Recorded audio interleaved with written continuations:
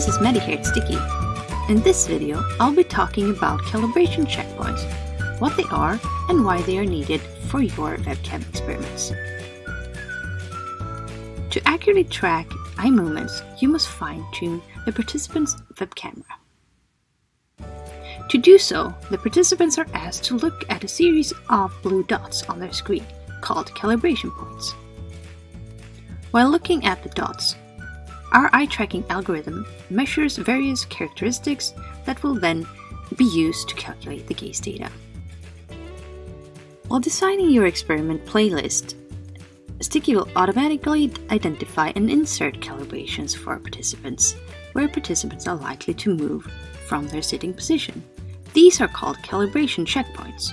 There are various factors that determine the placement of calibration checkpoints.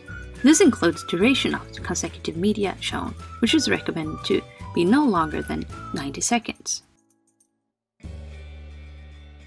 If there is a survey question immediately preceding a media, then a calibration checkpoint will be inserted in between.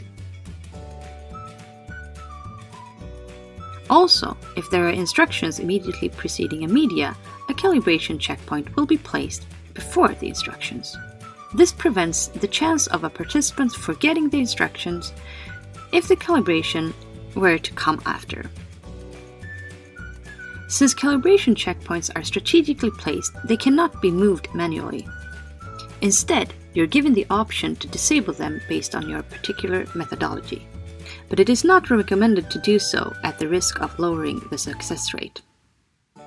Each experiment also requires a minimum of one active calibration checkpoint to proceed.